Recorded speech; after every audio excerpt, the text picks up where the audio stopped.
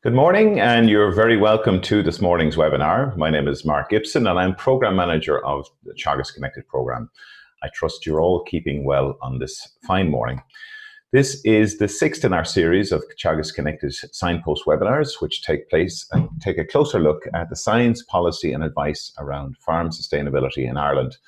We do hope that you're enjoying our webinar series and that you find it useful during the current lockdown. The series is being delivered in association with the National Rural Network, Dairy Sustainability Ireland and Food Drink Ireland SkillNet. We do want this session to be as interactive as possible, so you'll see at the bottom of your screen a Q&A tab, and I encourage you to make the most of this function. Simply type in your question and hit submit, and we'll endeavour to put your questions to our speaker today. Also, just to note that today's session is being recorded and will be available to view afterwards on the Teagasc YouTube channel, along with all of our previous webinars. So in 2005, Ireland introduced the nitrates regulations into law. While the initial implementation was controversial, we are now into its 15th year of existence. As part of the regulations, regular reviews must be carried out on the effectiveness of the regulations. So today, I'm joined by Jack Nolan, Senior Inspector with the Department of Agriculture, Food and the Marine, who is going to give us some context to the review process and some insights into what lies ahead. Jack, you're very welcome. So we'll just unmute you there, Jack. And Jack, can you hear me okay there? Yeah, good morning, Mark. I can hear you perfectly. Right. And we're also joined by Pat Murphy, who is head of the Teagasc Environment Knowledge Transfer Programme. Pat, good morning to you. Good morning. So you're both joining us from Wexford this morning, so hope the weather is fine. Sunny southeast. Sunny southeast. Great. So, so Jack, without further ado, I'm going to ask you to, if you could fire up your presentation there, and really looking forward to your presentation, and we'll do some questions and answers at the end of the session. So if anyone has questions for Jack, if they want to submit them during the presentation, we will endeavour to answer as many of those questions as possible. Okay, thanks, Mark. Good morning, everybody. I have a short presentation that's going to take maybe 25 minutes.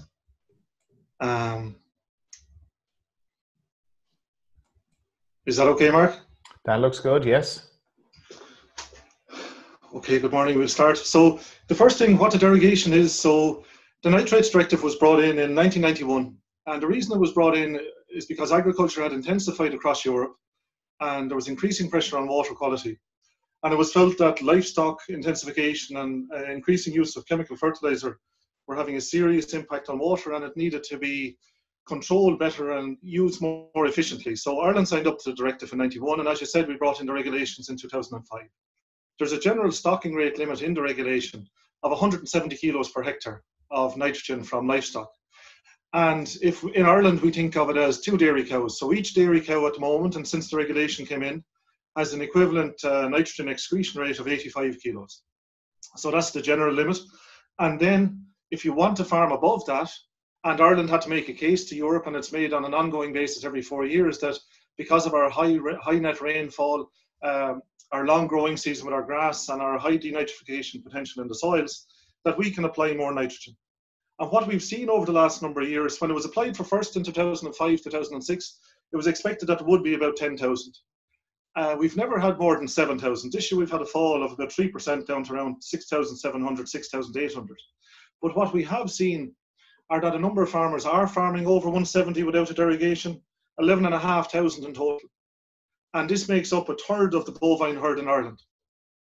So we have an issue here that intensification is taking place, and that not all these farmers are partaking in the derogation. They're exporting slurry to become compliant with the 170 limit. So just what's happened over the last number of years, not just in Ireland, but across the world, is that the number of extreme weather events have been increasing year on year. In 2018, we had the drought.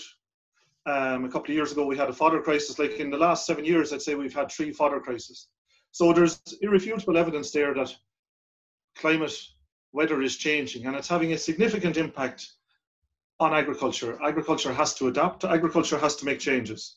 So what I'm going to do during this presentation is talk about the impact that we're having, and then possible suggestions about how we're going to go about dealing with it. And it's seen, this is a slide from the EU Commission from the Joint Research Centre, who say that by 2030 we'll have intensified further. And we see that, I'll put up a map in a few minutes, that'll show that the southwest of the country have intensified. Like since 2015 and the abolition of milk quota, there has been a significant increase in dairy numbers, but it's not taken place equally across the country. About a third of the increase has taken place in Tip and Cork alone. There are more dairy cows at the minute in Cork than there are in the 6 counties in Northern Ireland. And this has to have an impact on the environment. If you keep pouring in fertiliser, which is what slurry or dung or farmyard manure is, and using chemical fertiliser, there is a limit.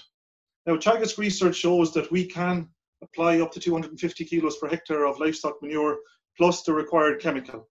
But unfortunately, some farmers must not be complying with the regulations and with the limits. And it's important to not blanket blame all farmers or say agriculture is responsible for this. There's a small cohort within agriculture that need to improve dramatically. And that would have a significant effect on water quality in Ireland. But when we go back to negotiate the derogation next year, we've already started a review in Ireland. It's this kind of information that the Commission will be using. Look, you have expanded over the last number of years. It's predicted that you're going to expand further. What impact is that having on water quality? The policy guide in Ireland, or policy guides, are in 2015 and 2012, the UN established the Sustainable Development Goals, which is a blueprint for a better earth for everybody by 2030. And they were adopted by every member state of the UN in 2015. And the Department of Agriculture are lead on a number of these goals. So these are shaping government policy in Ireland. So you can see things like no poverty, zero hunger, life below water and so on, life on land. And agriculture in Ireland makes up 2/3 of the land area. So obviously anything that's done on a farm is going to have an effect on the environment. And that is good and also bad. We must acknowledge all the good things that farmers have done. If you look around the habitat and the landscape of Ireland, parts of it are beautiful. Like you said earlier on, myself and Pat in Wexford, I live beside the sea here. There are beautiful areas of forestry, hedgerows and so on, habitat areas. And then unfortunately, there are some hedgerows that are completely destroyed, or the value of them has been significantly reduced by people going too hard with a hedge cutter. There should be a little bit of room on every farm for at least a couple of white-thorn skeochs to grow, for hedgerows maybe to be trimmed every couple of years, and all that will feed in to making a better environment. On the bottom on the right, you see the 6 main messages from the EPA State of the Environment report. And every 4 years, the EPA published this report. And it's really a scorecard on the Irish environment. And you can see there, and the next one is due this year, later on this year. And you can see there the 6 main points. So 7, sorry, environment, health and well-being, climate change, how we implement our legislation. So very good legislation in Ireland. For example, in the nitrates regulations, we deal with nitrogen and phosphorus. And we're one of only about 5 member states to do that.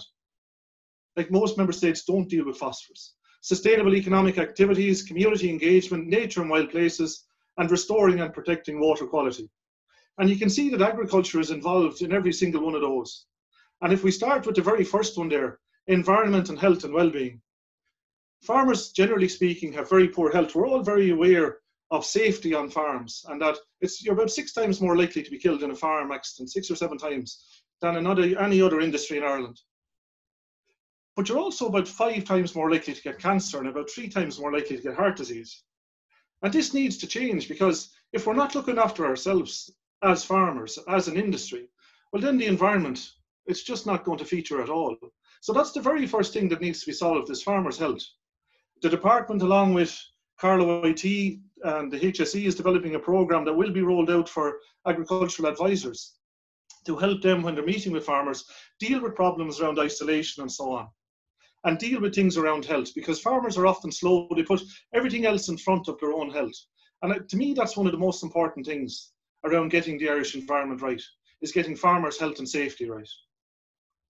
So the department publishes an annual review and outlook every year, and just to the type of people and how much money are farmers making and so on, because sometimes people have an image, or they talk about industrial farming and so on.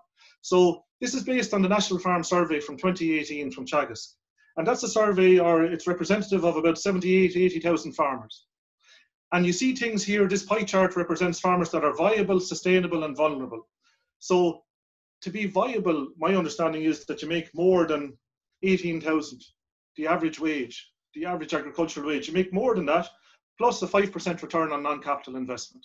So about a third of farmers are doing that. To be sustainable then means that you have an off-farm income, or your partner has an off-farm income, and between that and the farm, you're making enough money to keep going. And then we have a third of the farms that are vulnerable. So a third of the farmers either don't have an off-farm income to go with their farm income, or it's not enough. But you can see there that 2/3 of agriculture or farmers in Ireland aren't making enough money from farming to be considered viable. So 1/3 is viable from agriculture alone. So when we're talking about making changes on farms in Ireland, and we have to take this into account as well. And it's often these ones that may be vulnerable or in the sustainable category that are perhaps doing a lot or most for habitats and protection. And there's a lot of space, or there should be a lot of room to improve habitats in Ireland, because the average habitat area, as far as I understand, on intensive farms is only about 7%. And we need to get that up above 10. And that can be done by protecting what we have, improving what we have, and then creating more habitats. So it's not like we're asking people to go out and take out productive land from agriculture. We're saying, look, you have a hedgerow there, everybody has landscape features, you have a small area to farm maybe that's not as productive as others, maybe go a bit easier with the fertilizer on that, graze it a bit later. Farmers know where these areas are themselves. Because even late trimming or rotational trimming of hedgerows will make a huge difference to biodiversity. On the right-hand side then, you see the type of farmer, or sorry, the age profile of farmers that apply to the Department of Agriculture every year. And the average age is around 55, which is the same across Europe. We have a very small number of young farmers coming in, and we have 10,000 farmers over the age of 80. Now, sometimes people say, look, that's not really real. It's people that hold on to a hectare, or they're setting land, or the land is still in their name, or the herd number is still in their name, and so on. But it is true that we have a disproportionate number of farmers above the age of 65 compared to the average workforce out there. And I think you're about 30 times more likely to be killed on a farm when you're over the age of 65 than in any other area of work in Ireland. So it's something we need to take account of as well. We often don't talk enough about soil. Like, we talk about everything, we talk about machinery, we talk about water quality, we talk about climate. But we're looking for soil to filter, we're looking for soil to store, we're looking for soil to grow. So for example, if you look at tillage, there are a good number of farmers in Ireland, tillage farmers, that are brilliant about soil, practicing minimum tillage, conservation agriculture, where they're looking after soil quality. Also farmers that are using conventional ploughing and so on, they're minding soil. But I don't think we're doing enough about it. There has been more research and more of a focus in Teagasc, Johnstown, Castle on it. But often when we think of soil, we just think of soil fertility. We need to think about the quality of the soil. Have we a living soil? Are we treating it right? About a third of the biodiversity on Earth is in our soil, underneath our feet. And it's something we very rarely talk about. Just something I could have mentioned earlier, but I didn't. If you looked at those hands and took them as representative of the average Irish farmer, only about 12% of the head of households are female. And that's a problem for agriculture as well, because it's been shown across industry that a lack of female involvement stifles innovation and progress. So that needs to change as well. The Department of Agriculture has programs like ACORN that encourage female entrepreneurship, but it is something that the industry needs to take hold of. When you look at the boards of ICOS, the cooperative societies, less than 2% are female. Going back to soil fertility again, it was the case a couple of years ago that only about 14% of soils were at optimum fertility for pH, phosphorus, and potassium. Now, if you're an extensive farmer, that's fine. You're not looking to produce a lot of grass or a good deal of grass. You only have a light stocking rate. But we know that we have about a third of the farmers, 11,500 farmers, with about over 20% of the land, that have a third of the livestock in the country. And in Ireland, what we're trying to do is grow grass as efficiently and for as long a period as possible. And yet, based on the most recent Teagasc soil sample results, we know that only about 20% of the soil is at optimum fertility. So that means that those people are compensating either by using extra nitrogen, which is then lost, or they're feeding meal, which is costing money and which is bad for the environment and which is damaging to our grass-fed image for beef and dairy. So we need to get the pH of the soil right. We need to be applying more lime. We need to get the phosphorus and potassium right. And then when we've done that, or at the same time, we should be looking at the trace elements. Like, often you see a difference between the tillage sample and the grassland sample, and I'm not sure why. If you're applying fertilizer on grassland, you should be looking at sulfur and other trace elements as well to get everything working as well as possible. animal health has a huge impact on carbon emissions.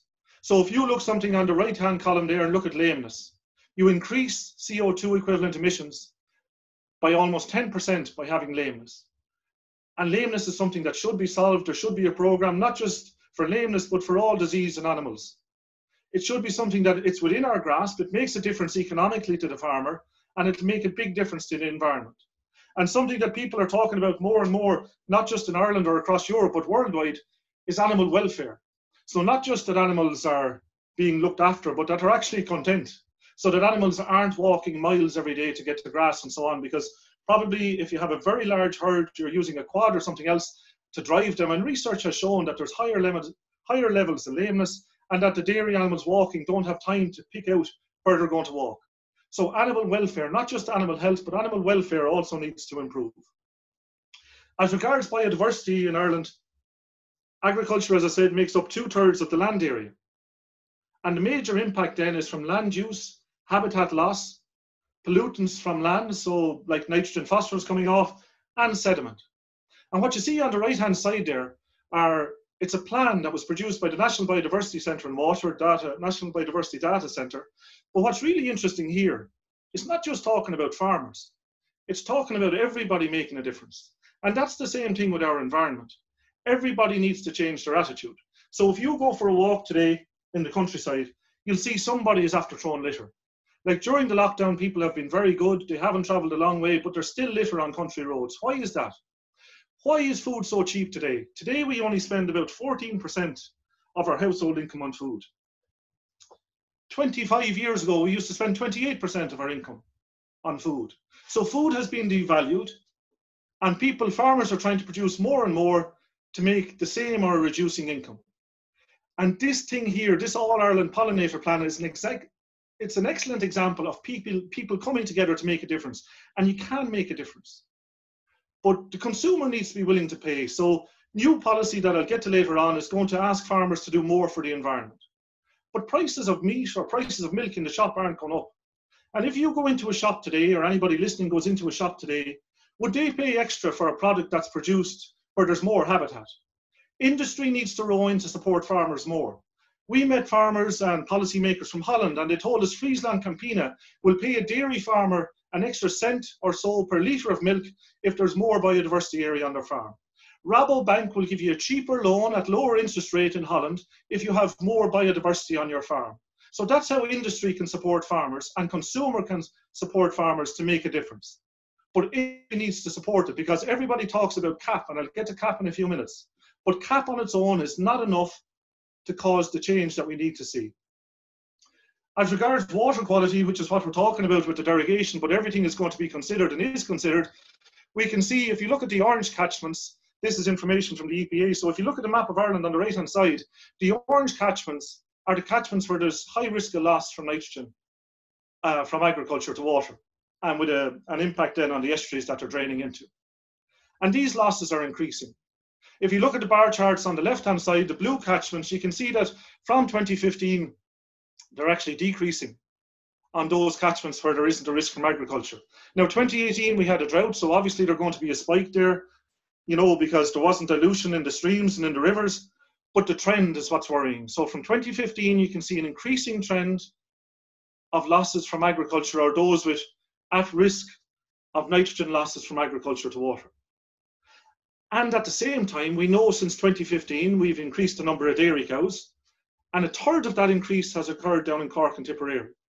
And of the top 10 counties where there have been increases, most of them are covered by that orange area. It's not something to chastise farmers with, it's just something we need to accept. The average nitrogen use efficiency on farms, I think, is in the mid-20s, so around 24 or 25%. And I know you're going to have David Wall and Tim Hyde and Mark Plunkett next week talking about how best to use fertilizer, the best type of fertilizer to use, and probably where and when you should be using it. But we can increase nitrogen and phosphorus use efficiency, and we need to do it quickly, because if you think about it, for every 100 kilos of nitrogen, or every 4 bags of can, say, if we take 100 units of nitrogen, 4 bags of can, and apply it to land, we're going to lose about 75 of those on average to the environment. And that needs to change. And there are simple ways and simple methods that farmers can do, things that they can do to change it. The most obvious one is only applying fertilizer when there's going to be growth. That's really important. Every year when we have the closed period, which is when you can't spread slurry, we hear about how stupid calendar farming is. But the Teagasc Agricultural Catchments Programme has shown that there's twice as much loss of nutrients during the closed period as any other time of year. And yet 15 years later, we're still hearing this every year about the closed period. It seems to be we have a problem with slurry storage. We don't have enough. So then the way to get around that is say, right, this closed period during the winter is stupid. I should be let dump my slurry because that's what you're doing. You're not getting value from it that you get in springtime. I'll dump it in the winter and hope I'm not caught. But not being caught is not enough, because what you're doing if you do that is ruining it for everybody else. It's the tragedy of the commons. So what you're doing is giving farmers a bad name. Those people are farmers that are spreading during the closed period, or spreading when it's raining, or they spread in July and a big storm comes and the slurry is lost because I don't know why, or they don't get it out till October. They're ruining it for everybody else because they're having a disproportionate impact on the environment. By spreading slurry at that time of year, you're doing major harm. So the action program that came in originally in 2005, like we have nitrogen and phosphorus legal limits, buffer zones, you must soil sample if you're a derogation farmer, and a green cover if you remove, so if you spray off with Roundup or a non-selective herbicide after the harvest, you have to get a green cover back in place. One issue that's going to be a major focus in the next review, which we've started now, is this idea of manure storage. So since 2015, we've seen a change in the structure of farms. So we have the large farmers, 11,500, with a stocking rate above 170. There are nearly 2,000 farmers stocked above 250. About a half or 2/3 of the milk in Ireland, I think, is produced on derogation farms. Is it right to treat these farmers the same as a farmer with 85 or 100 kilo stocking rate? So a fella or woman at 2 or 3 livestock units per hectare, should they be treated the same as 1 livestock unit per hectare? Blanket regulations have brought us so far, but in the future we'll have to have targeted measures. So the idea that there'll have to be more storage on farms will have to be explored, because we've had about 3 times in the last 6 years or 7 years calls for an extended closed period or to be allowed to spread in the closed period. This idea of 2 cows making up the 170 kilos. The latest Teagasc model shows that that cow is actually excreting 89 kilos per hectare. Each cow is excreting 89 kilos, not 85 kilos, 89 kilos. So if I was getting a loan today to expand, the bank will stress check me on the basis of a higher interest rate. If you're a farmer, a dairy farmer out there, for 2021, you should be looking at your system and saying, can I cope with reduced fertilizer use, reduced nitrogen, and can I cope if the dairy cow changes to 89 kilos? Because that's what's coming very shortly. It is going to change from 85 to 89. The amount of nitrogen and the amount of fertilizer used on farms will have to reduce. So what are you doing this year to get ready for next year? Because it is going to change. And it'll save you money. Reducing fertilizer will save you money. But are you putting out lime this year? The amount of lime being spread is only about half of what was being spread in the 80s. And sometimes people say we should subsidize the use of lime. Why should we subsidize a factor or something that's there that's going to produce more grass to make you more money and reduce your impact on the environment? It doesn't seem to make sense. There are other things out there that can and should be supported, like habitats and so on.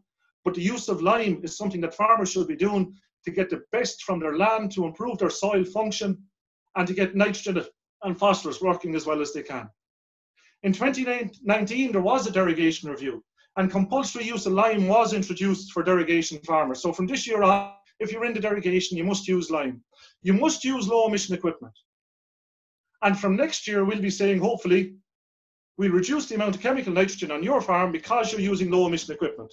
And people say, look, I'll use the splash plate in January, February, March, April, and I'll use the low emission equipment later on. But that's not good enough. There was one day this year where it was 18.5 degrees in April, and someone down close to me was spreading slurry. They were doing the right thing. They were getting slurry out in springtime. But Irish weather is very variable. We could get a day in July where it's not 18.5 degrees. 18.5 degrees in April, you get huge losses of ammonia. So low emission equipment is mandatory on derogation farms. For these people that are exporting slurry in the near future, they will have to use low emission equipment as well. The photo in the center is the most important photo there, because what it involves, or what it's trying to represent, is training. So we're going to have more training for farmers. We will be talking more to advisors and researchers about training, the training that's needed for advisors, and advisors have freely open to it that they need more training, because since CAP came in, a lot of advisors' time is taken up filling forms rather than giving technical advice. So we have to improve on that front, and we know there's a big focus in the next CAP on improving the knowledge base so that farmers are getting one message. One thing you see during the current crisis is that there's one clear message, and we don't have that at the moment in agriculture. Some advisors focus on farms, some focus on technical advice, some focus on expanding. And where is the environment at that, or is there time for the environment at all? We need to look at the education that farmers are receiving. We need to look at the education that agricultural science graduates are receiving. Does it talk enough about working in harmony with the environment? Are we talking enough about soil, biodiversity, water quality, climate? That there's a good understanding there, that people are clear on what they're being asked to do. If you're a derogation farmer and you're reseeding, you must include clover. There's potential to save between 80 and 100 kilos of nitrogen per hectare by using clover. And you must measure grass, or participate in a group to learn how to measure grass, because we know that average production in Ireland, 7 to 8 tons of grass per hectare. Some of the best farmers are producing up 12, 14 tons. So that's where we need to get to.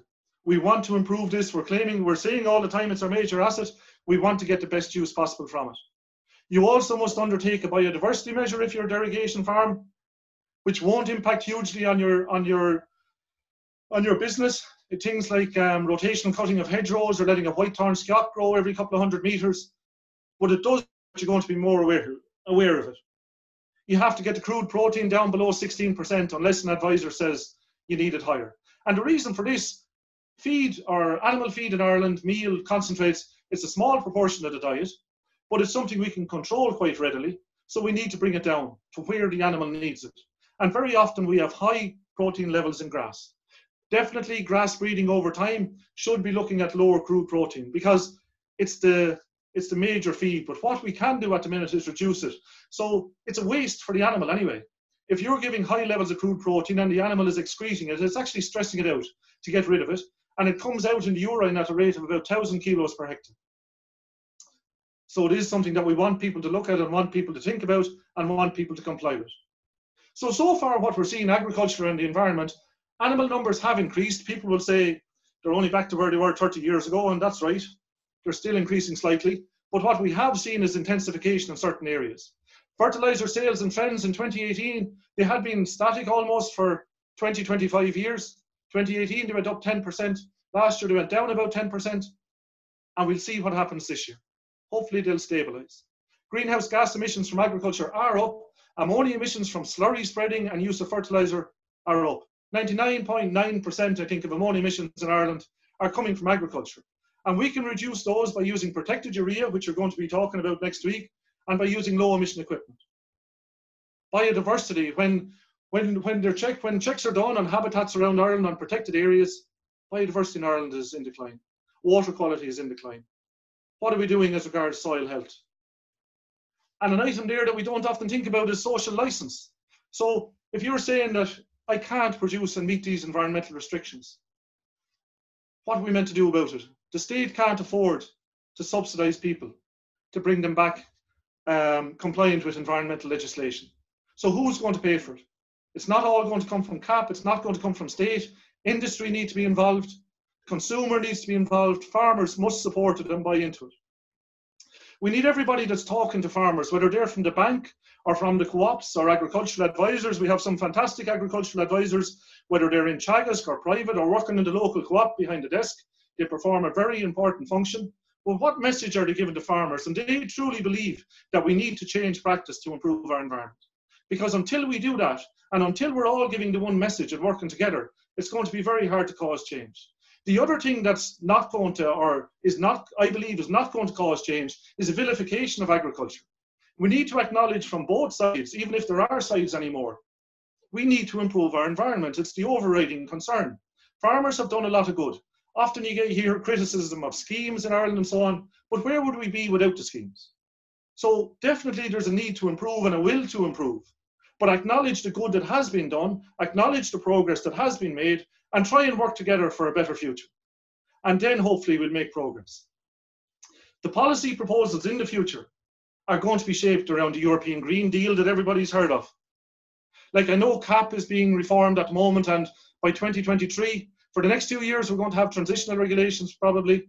And I'm not sure what's going to be there, what measures will be there. They're being discussed at the moment, but nothing is agreed. The budget isn't agreed. We know that there's huge pressure on the CAP budget from Brexit, now from the crisis that we have through the coronavirus. But the farm to fork is the agricultural part of the European Green Deal. And that's aiming to change the way we farm in Europe. The draft biodiversity strategy was released at the start of this week. And that's talking about a 50% reduction in loss of nutrients from agriculture to the environment, a 20% reduction in nitrogen fertilizer, an increase of up to 10% of utilizable agricultural area being protected or habitats being created on it and improved upon it. These are major changes. So what are you doing as a farmer or as an advisor to think about this? Like, we can stick our heads in the sand and say, look, that's not going to work here. Or we can look at the ways that we can improve nitrogen use efficiency. Can we get more from less? Like, it's impossible to keep going back and squeezing. So money has to come in here from somewhere. The CAP is a reduced budget. How are farmers going to change? Because there has to be a change. There has to be a change. We cannot continue with unbridled expansion and think that we're not having a serious detrimental impact on the environment. We need to acknowledge and support those farmers that are protecting the environment. But that money is going to have to come in from a number of sources. Over the next couple of months, farm to fork and what's going to happen and the timescale within it will become clearer. In Ireland at the moment, we're reviewing the Department of Housing are responsible for water quality legislation, and the River Basin Management Plan, which is the implementation of the Water Framework Directive, is being reviewed. And that's also looking at agriculture and looking at the figures from the EPA that I showed you earlier and saying, look, what's happening here? Like, we've been working together for a good number of years. There's a very good relationship between the EPA, the Advisory Service, Department of Housing, other government departments, and agriculture. We're working together, and yet the environment isn't improving. What's wrong? Do we need more regulation? Do we need to look at housing? So we need industry to buy in. We need the farm organisations to buy in to support it, so that the message to farmers is clear. We're going to work to resolve this together. So just in conclusion,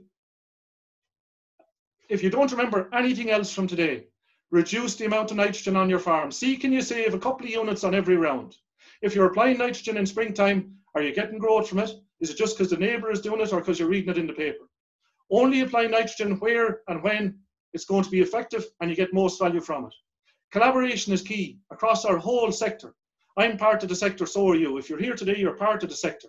We need to work together and to bring in more and increase the level of understanding that we all have of each aspect of finance, of the habitats, of the welfare of animals, and so on. We need to collaborate. And finally, I'd ask you all to stay healthy. Particularly at this time, it's the most important thing. It's what I identified from the EPA slide. Farmers need to be encouraged to stay healthy and to look after themselves. Thank you very much, Mark. That's me. Thank you very much, Jack. Really thought-provoking presentation there, and might I add, a lot of common sense included as well. Well done, and thanks for that. Jack, we're getting lots and lots of questions here about your thought-provoking presentation. Just to kick things off here, we have a question here asking about, you know, the benefits of hedgerows and the importance of allowing them to grow and develop properly. Will the next CAP stop penalising farmers for doing this and instead reward us for its carbon sequestration and biodiversity? And I imagine that extends to these ineligible areas as well, where there seems to be some contradictions there in the policy.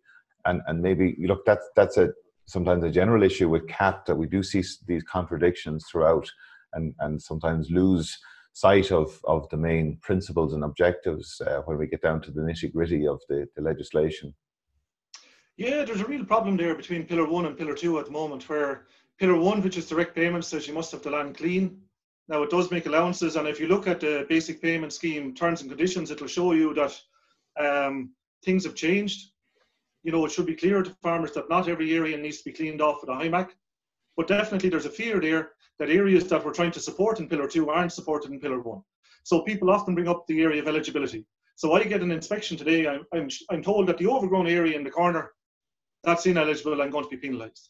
Our own minister, the Minister for Agriculture, brought that up at the Council of Ministers last June and said in the next CAP we have to do something about eligibility.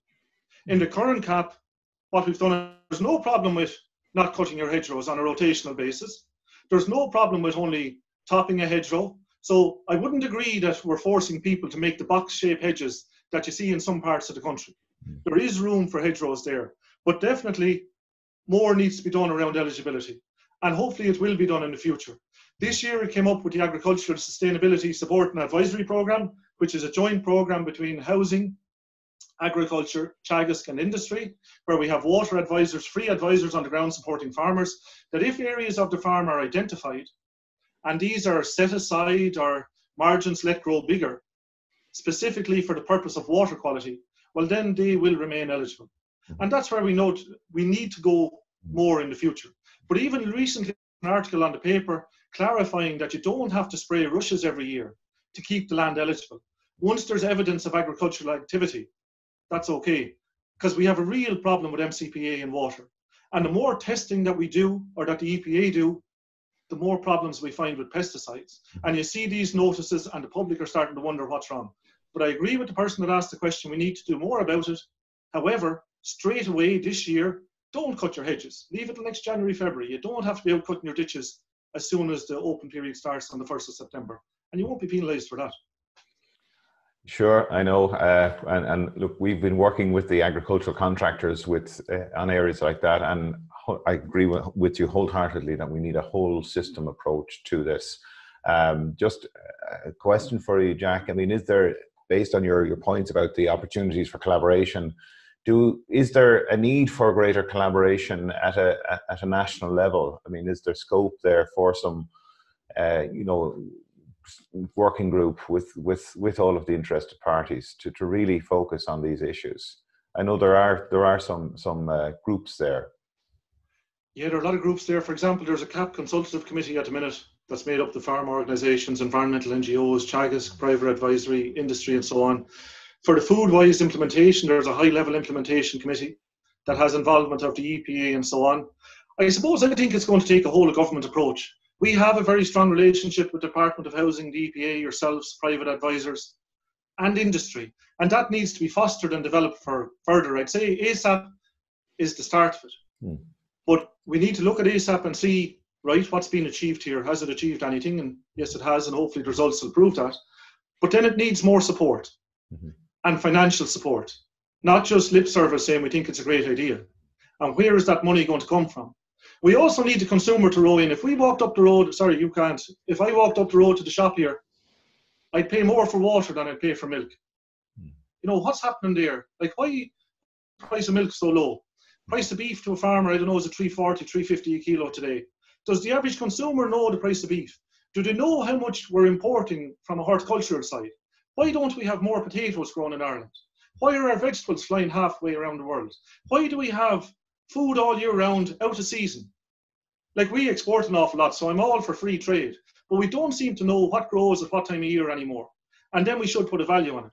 Because I went into a health food shop in Wexford there, and I saw a litre of soya, and I don't know if they had milk or not under it. It's been clarified that you shouldn't call something milk unless it comes from an animal, as far as I understand. Yeah. But it was about 3 times the price of milk from a cow. And where is that coming from? Where is that coming from? Yeah. You know, so there's a lot we need to think about and talk about and increase the level of understanding in all sectors of society. Okay, Jack, we're going to have to provide abbreviated answers because we have so many questions coming through here. So Pat, I'm going to hand over to you to fire a few questions there from our listeners to Jack. Okay, I'll give you a couple. There's, as I say, a lot of questions coming in. One, our latest EPA report showed deterioration in water quality. How will this affect our review of the Nitrates Action Plan in the next year? Nitrogen is going to have to reduce. Chemical fertilizer rates are going to have to reduce. So take action on your now to reduce nitrogen. The 85 kilos is going to go up to 89 kilos. We'll be reviewing the density of stocking rates. So when I was growing up, a zero grazer, you'd stop to look at it on the road. Now there seems to be more people using zero grazers, and it's not the zero grazer in particular, but it's the system. Have we a very high stocking rate on the grazing platform? That'll be looked at. Slurry storage will have to be looked at. Okay. these are all the things. On a completely different tack, there's a few questions around, I suppose, both ends of how do you encourage participation of the younger population, and I suppose at the other side, mention of the fact that we had a farm retirement scheme in the past to encourage transition and succession. Is there any possibility of a return or something in that space to try and encourage that succession process? There's a real problem with getting young farmers in. And it's great when you see young farmers. I was up in UCD with the ASA, Agricultural Science Association, earlier on in the year, and it was brilliant to see the interest and just the enthusiasm of the graduates there, you know, and they were excellent, and that's fantastic. So the industry has a strong future. As regards the bringing in an early retirement scheme, Commissioner Hogan was already clear there wouldn't be. And it's a shame, the previous early retirement scheme said you had to stop farming altogether, and that was extremely problematic. Like when you look at the age profile, and there's a lot of experience there to be lost. So it's not going to come through CAP, but is there something there that, say, co-ops could do? Could co-ops encourage, you know, farmers to come on? Because currently it's done through, say, tax laws. So it's very attractive to lease land, for example. But it's not going to come through CAP. So I'd look out to industry and see what can industry do about it. Sorry, just one point to make earlier on. When you said policy, Mark, when you said, do we need a national group? We need to line up and have a coherent policy, whether that's in tax, environment, or wherever. Mm-hmm. So the whole government's approach does need to be aligned so that we're given one clear message. Okay, a couple of other questions around the change from 89 from 85 to 89. Yeah. One was, is that going to come into place next year, or what's the timeline on that? And the second one was, is there going to be an equivalent increase in all other categories of livestock as well? So the 85 kilos is based on where you're looking at the nitrogen in, nitrogen out, and average milk produced. And over the past 20 years, average milk production has increased in Ireland per cow.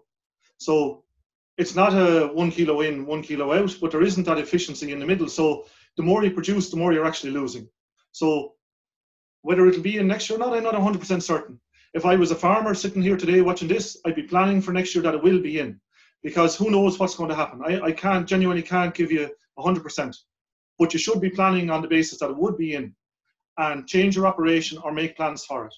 On other livestock, we're told there hasn't been such significant changes, but they will be part of the review as well. So we'll be looking at everything, because we do know there are issues there around things like poultry manure, for example, where the level of nitrogen in it needs to be reviewed. And it probably will be increased because there's more nitrogen in broiler manure than the regulation says. So all aspects of the regulation will be reviewed. All the technical tables in the regulation will be reviewed. So for example, rainfall. Rainfall has increased and will increase in the future according to all the models. So if you have an open yard or an open tank, after the next regulation, which is going to come in place in 2021, you will have to take account of more rainfall than previously. We'll be looking at the nitrogen rates across everything, and it'll all be based on research pattern. So if the research is there saying there needs to be a change, well, then it'll be changed. But definitely the 85 to 89 is coming down the tracks. Jack, just for farmers who are considering doing building now, are they going to be subject to those regulations? If they've finished their projects next year or early or at the end of this year, will they be subject to those new regulations then, or should they be planning now for that scenario of potentially extended housing periods? I remember reading in the paper, Mark, and I'll answer your question in a minute. A man up in Westmeath used to write in a paper, and he was saying that they had a 6-month winter, nearly a 5 to 6 month winter, and the closed period up there isn't 6 months. So people think like closed period here in Wexford is 16 weeks, and I need 12 weeks storage. Nobody should think they can get away with 12 weeks. What they should say is, look, this is the minimum required in the regulation. However, there are years there where I mightn't get out in January, and I don't want to be ringing a contractor with an umbilical system to spread it, because I know he's not going to track the land and he can travel where I won't travel with a tanker. So what you should do is look at the legal minimum and then look around you and say, well, this is what's happening here. And you'll be granted to get that slurry storage. Thanks, Jack. Jack, just I suppose a couple of tricky questions in here, and I'm going to give them to you. What does 3 and 1? Will the department conduct an audit stroke inspections of exporting recipient farms that submitted forms for slurry export over the past number of months? That's the first part of a question. You stated the number of farmers seeking derogation are down. Will DAFM inspect farms that were previously sought derogation but have opted out this year? And the final part of it is a 1% penalty on farms' direct payment, enough sanction for those in breach of regulation. Some tough questions there. Yeah, but the good ones. The good ones. So the department does 12 to 1,500 inspections for local authorities every year, and yeah, they'll be in the risk criteria. So if you're at a high stocking rate and you're exporting slurry, maybe you're 100%, and who's to say you're not? But if you're exporting slurry to come down to the 170 limit, you're only meant to be using 6 bags of carrier. Whereas where you're in the derogation, you can use 8, 7.5 or 8, depending on your stocking rate. So how are you growing the grass to feed these animals at the high stocking rate? Maybe you're super efficient and you're doing it. These will be included. They definitely will be included. And in the future, there will be more requirements of these highly stocked farmers that don't avail of the derogation. The other part of this is, if you're a pig farmer or a poultry farmer, you're subject to IPPC license. And not many, but there are some very intensive farms in Ireland that have gone over, like we think of the average farm now, maybe 100 cows would be an average farmer. You know, it's grown significantly, or is it 80? I don't know, but definitely 100 cows is common. But say if you have 300, 400, 500 cows, are you an average farmer? And should you be treated the same as somebody with 100 cows, or should you have different requirements? That's something we're going to look at as well. And I'm sorry, Pat, I can't remember the third question. Well, the third was in relation to penalties. That is the 1% of your direct payment enough of a penalty? That depends on who you are and how dependent you are on it. Like if you're a young farmer and you're trying to expand, 1% could mean an awful lot to you. But you see, if we talk about penalties, we're not going to change behaviour. If I go out for a walk this evening with my children, I'll put on a high-vis jacket. Because it's part of the culture now, we've had behavioural change. And we need behavioural change here. Penalties are only part of the solution, but they're not all the solution. Because what we'll do, if we increase the penalties and keep hitting at farmers, sure, why not sell the entitlements and then have no risk of penalties at all? What we want in the department is that it becomes socially unacceptable to be polluting or damaging the environment intentionally. And I think there are very few farmers that are doing that, but we want the culture to change, and regulation is only a part of that. So we need to support farmers in change, work with them, and then the ones that are blatantly causing problems, definitely penalties should be there. But that's only part of the solution. Jack, from the last number of webinars that we've had, we've heard largely about the greenhouse gas emissions, ammonia emissions. We'll be later hearing about biodiversity. There are so many challenges facing farmers, and I suppose the concern is that you have all of these different strands focusing on the pinhead of a farm, and farmers, you know, understandably are, you know, some are becoming overwhelmed with all of these various different asks of them. And it was a conference there we had last year, and one of the participants, you know, they talked about this, and they said, look, is there an opportunity for greater support from the wider industry to help farmers to comply with all of these different regulations? Do you have any thoughts on that, Jack? Yeah, I think it's a really good point. I think it's a really good point. Like if I was going up to a pitch now to mark a fella, say I was cornerback or fullback, I'm giving clear instructions, and they don't tell me what the corner forward is going to do. There's an awful lot coming in at farmers. But the simplest way to look at this is, look, I have a lovely environment. We're in a good place. Like if we went over to Holland today, I said earlier on, the biodiversity strategy is going to look for 10% of an area, UAA, to go towards biodiversity. Go to Holland, and there's nothing there, or very little there. Look around you here, look out the window after this. We're starting from a good place. From a farmer's point of view, what you need to think of, every time you put on a spinner or buy fertilizer, or ring a contractor hopefully to do it, because normally it's been done very accurately with a contractor with a GPS system, that I'm getting the most value for money. I'm only putting it out when the crop is growing. I'm only going to put it where it's needed, and I'm going to put out the right amounts on fertile soil. If you just did that, everything else will flourish. We'll have a huge impact on the environment by just doing that. The other thing is, ask whoever you get with the hedge cutter, or if you own one yourself, lift it a foot. Keep out a foot, just a foot and a half. Give it a chance. You don't have to prove that you're a perfect, clean, spotless person by destroying hedgerows and making them into grassy banks. It's a shame to see it. Like when you go picking blackberries, if you go picking blackberries, you'll see, if you have a grassy bank, there's no blackberries. We have room for a few blackberries to grow. We don't have to take on, you don't have to understand everything. My own head gets fried with all the stuff going on. Start with simple things, make a few small changes, look around the yard, are there a couple of things I can do? Are all the chutes on the shed working? Or is the water flowing into a tank, which means I've more to store, more slurry to spread?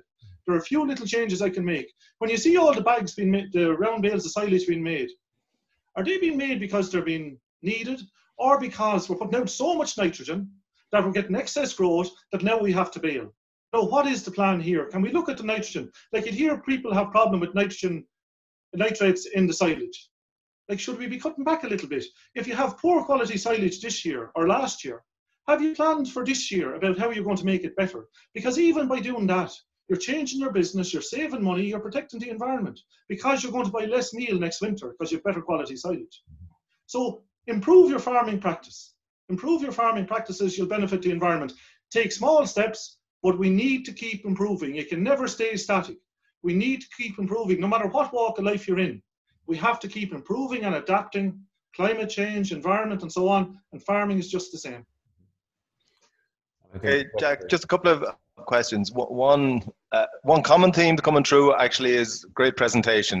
We've seen that a lot in the comments coming through. But thank you. One question there, you briefly mentioned greenhouse gas emissions. Do you see it posing similar challenges in the future as nitrates, or I suppose do we need to integrate our policy in relation to both greenhouse gases and water quality? We're working on integrating our policy, Pat. Water will be, you see, because we have to review the nitrates every 4 years, water is more immediate and biodiversity. But climate is there for a long time. We need to start making changes today to protect the climate.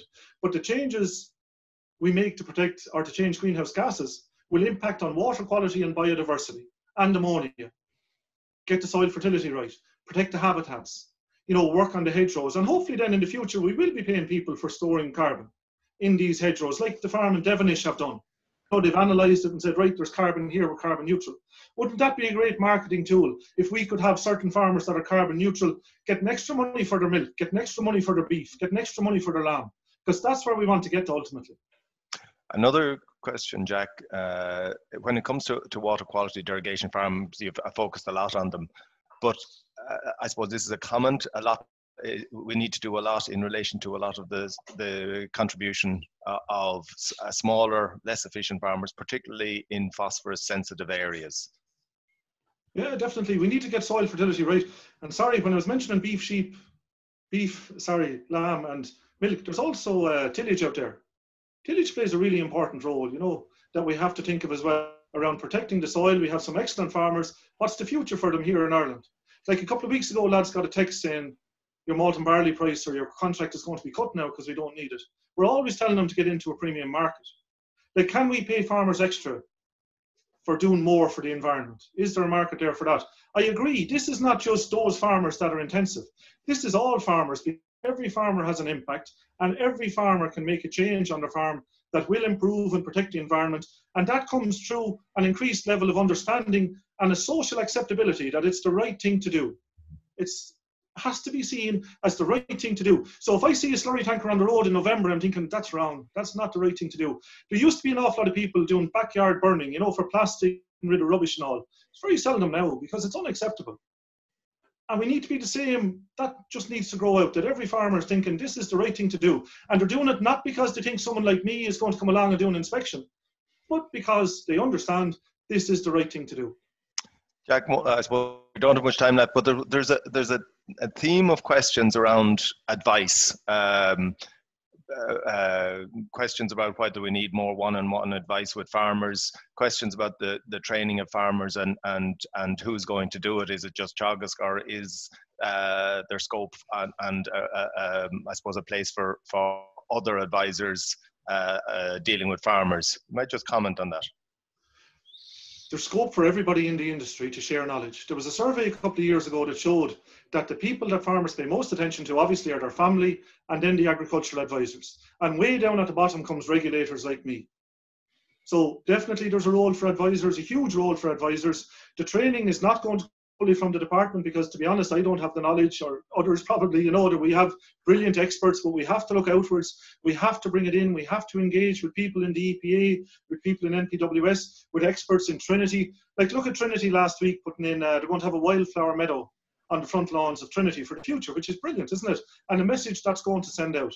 So we have to engage with experts across the city and bring them in to talk with farmers. And that's what's really important. These are not knowledge transfer sessions. You're sharing knowledge with farmers, and farmers are sharing knowledge with you. Because if I walk onto a farm today, the farmer knows a lot more about that land than me or you. And we have to acknowledge that, take it into account, and then agree with that farmer what are the right solutions on that farm that are going to make a difference. Jack, I know a number of years ago there were discussions about the location of derogation farms, particularly in more sensitive areas. Do you foresee that that is going to be a factor in your discussions around the next review?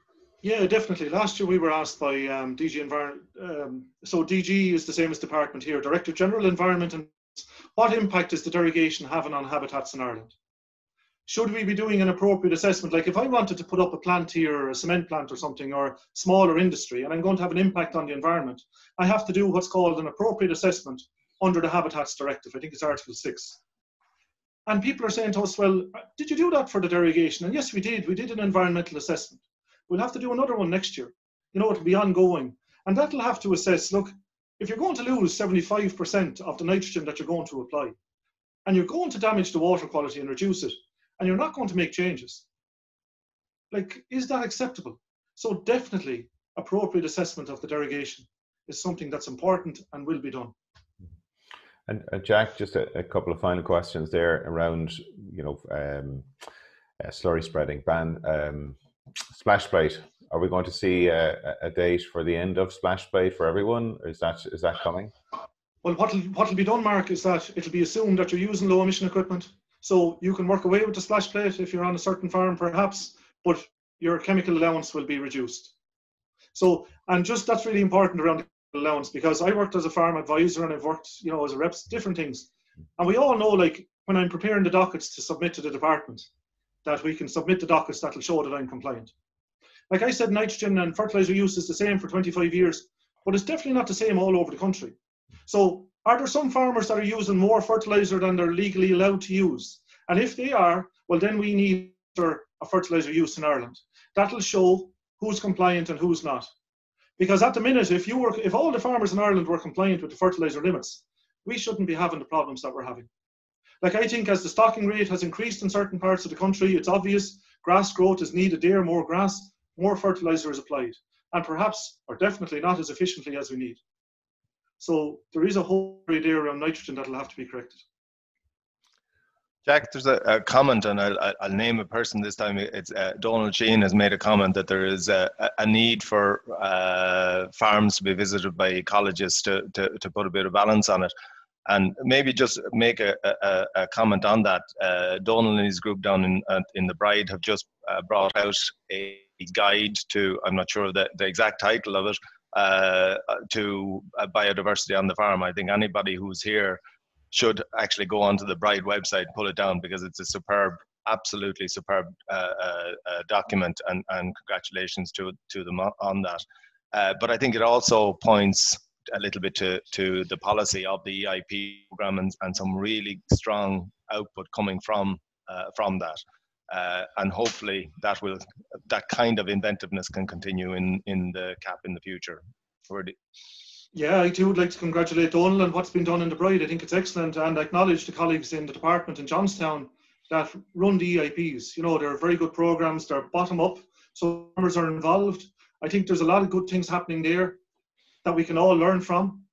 We had an audit from the European Court of Auditors last July, and a colleague in Johnstown Castle brought them around the country, and they said the same point to us. Like, they didn't say we need more ecologists, they said we need more understanding of ecology. So whether the degree needs to change, or people need to do, advisors need to do specific training in ecology, I agree 100% with what Nolan is saying. We need to broaden our skill set, and by we, I mean the industry, so that we understand biodiversity better. So that we don't just talk about bags of fertilizer and whether I should use protected urea or urea, but we talk about the impact on the environment, the impact on biodiversity. Every farmer likes to see birds, bees. I was up the road the other day. One thing that's no minute is that you can hear wildlife much more. You can hear the insects, you can hear the birds. And I think people appreciate that. So whether we need more ecologists or not, but we definitely need a greater understanding of it. And what I would like to see, and there is part of the ag degree in one of the colleges that does cover ecology a bit more, the ag degree and the green cert and all training going to advisors, farmers, people in banks, include biodiversity. I 100% support that. Okay, Jack, thank you very much for that. We're going to have to leave it at that. We'd love to talk for much longer, and maybe we'll get you back again for a future discussion. Could I say one thing?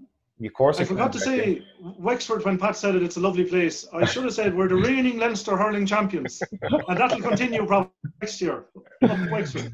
Very good. A proud Wexford man, another proud Wexford man. Well done to you on that, Jack. And I suppose to summarise, I mean, nitrogen, we need to look at our advice around that, the opportunities for collaboration, and of course, farmer health as well being paramount. And if we can't get that right, how can we focus on the others? It's like the Maslow's hierarchy of needs almost we need to go through. My thanks to Pat Murphy and to Yvonne Marr and Andy Boland, who are doing Trojan work in the background in terms of organising these events. And I'm only and Pat we're two of a larger team, and we must give credit to the team and also our partners who are involved in the delivery of these events. You can see the recording of today's webinar, and also the presentation will be available on the Teagasc website. We do hope to have that available later on today. And also we would ask if you could take the time to fill out our survey, looking for your feedback and ideas on future webinars. So with that, Mark, could I just make a very quick point? Based on some of the feedback that we've got, there was a lot of questions. We originally started this series looking fairly much specifically at greenhouse gas and gaseous emissions. There was a lot of feedback, a lot of positive feedback, but a lot of feedback asking us to broaden out our horizons a little bit into the cover the other issues. So in fact, what we have done is we have done that, and we initially intended to just go through till June, early July. We're broadening out with inclusion of water quality and some biodiversity issues in the schedule, and pushing the length of the series right out to be ongoing if you want. So we will be bringing out next month's schedule, and there will be quite a bit of water quality issues dealt with in that. So thanks for the feedback. It's been really encouraging, and people seem to like what they're being exposed to or getting a chance to hear. Thanks again. Okay, thanks, Pat. And sure, with that, we will wish you all a good weekend and look forward to you joining us next week.